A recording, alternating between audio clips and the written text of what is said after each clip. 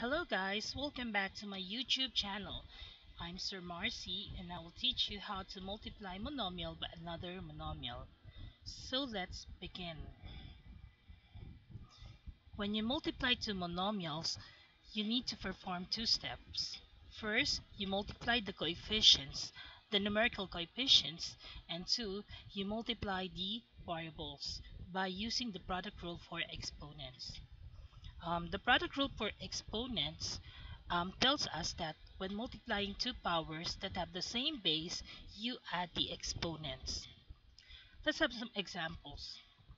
Suppose we are going to, um, let's say, multiply 3x squared times 4x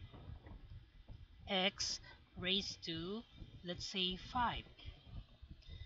First, you multiply the numerical coefficients, and that is um, 3 multiplied to 4, the answer is equal to positive 12.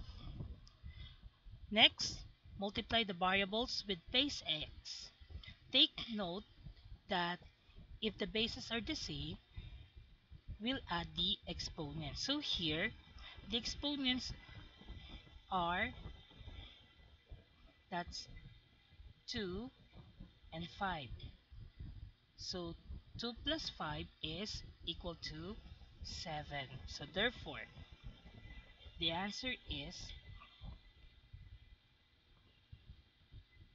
12x raised to 7.